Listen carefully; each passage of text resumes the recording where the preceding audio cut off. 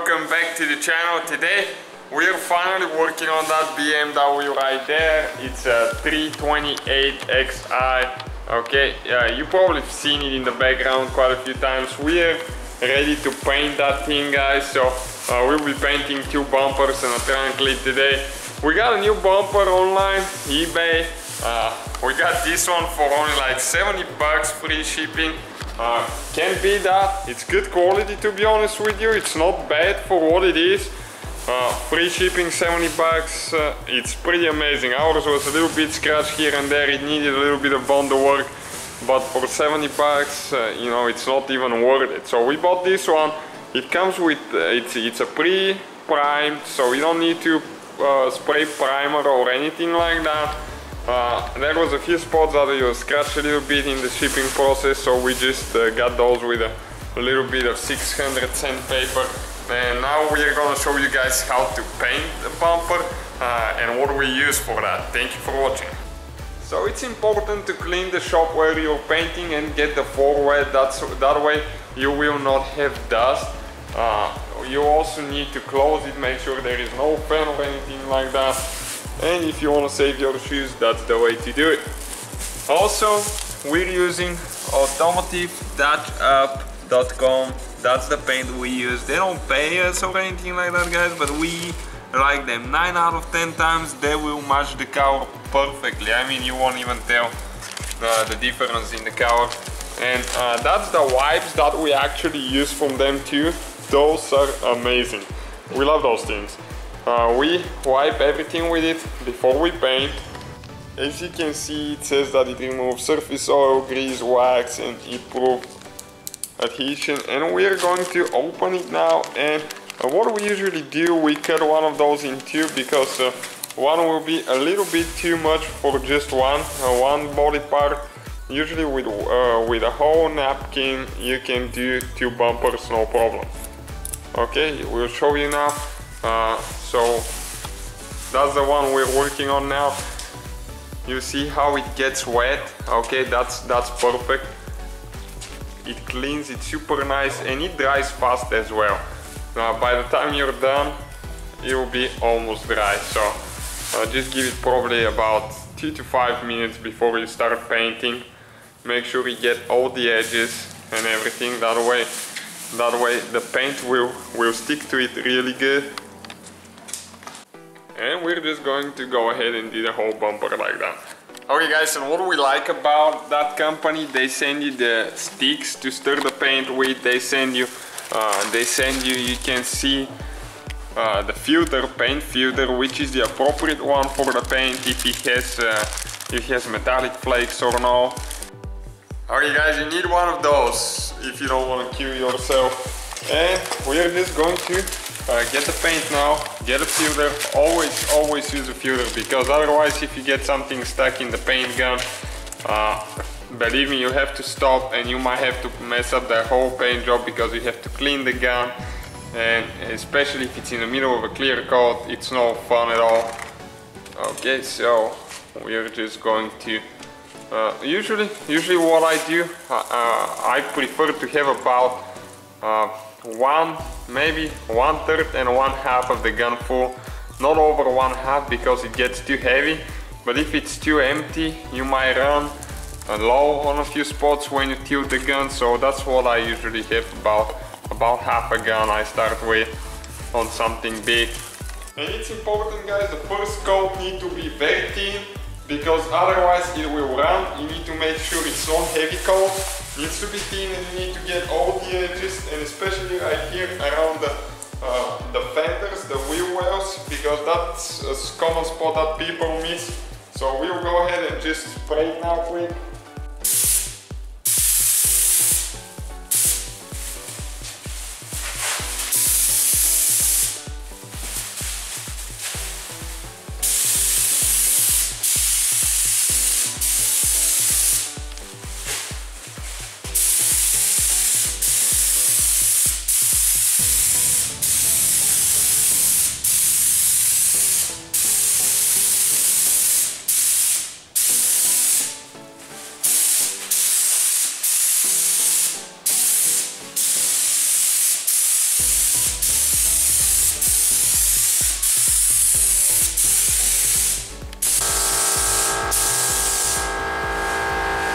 guys, we're gonna let it dry for about 15 minutes and we will do another coat.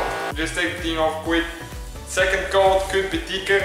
It might take 3 coats depending on the paint. Red without metallic usually covers really good. We'll shoot for 2 coats, but sometimes it takes 3. You can use a test card and see how many you need, but I think 2 will be perfect in our case.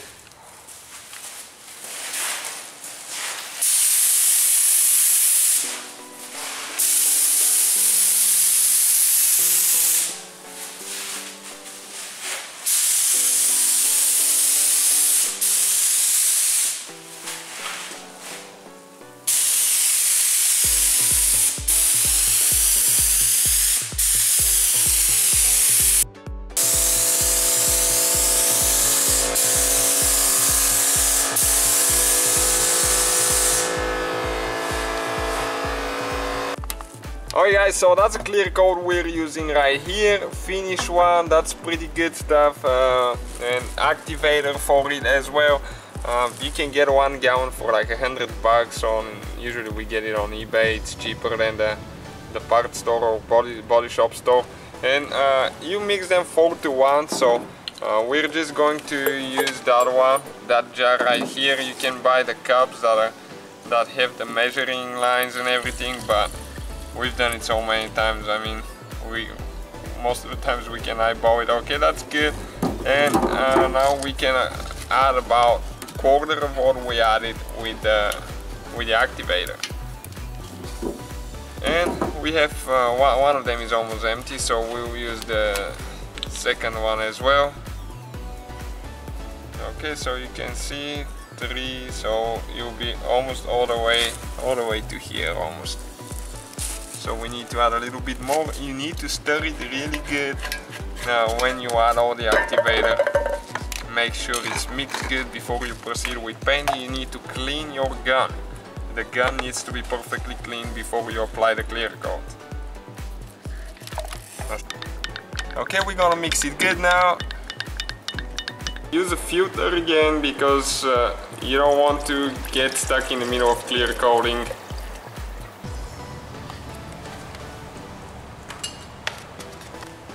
Alright guys, so we usually do 1 coat, you can do 2 as well, and you need to make sure it's covered good. We'll show you what you need to look for, otherwise it will you will either have runs or it will be not enough clear coat, which will look bad too.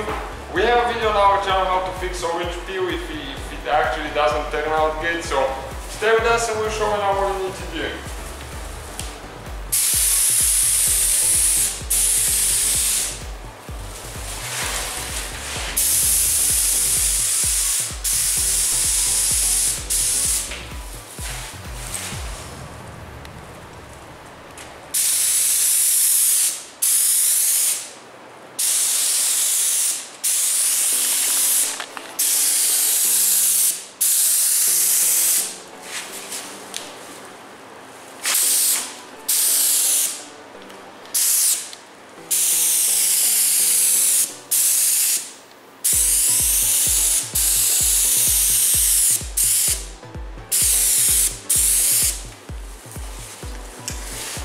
Okay, let me show you now guys.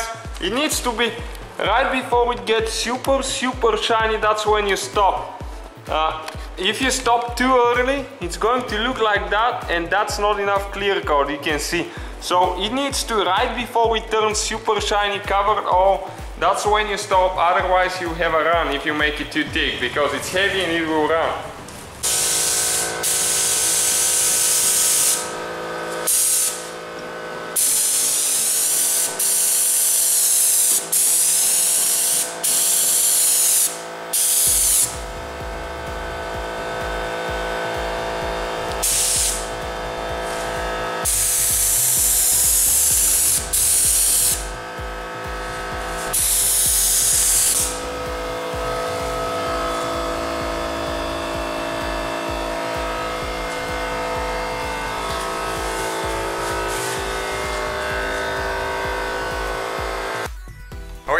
finished it. We're gonna wait for it to dry now. It will be at least a couple hours, probably 3 to 4 hours.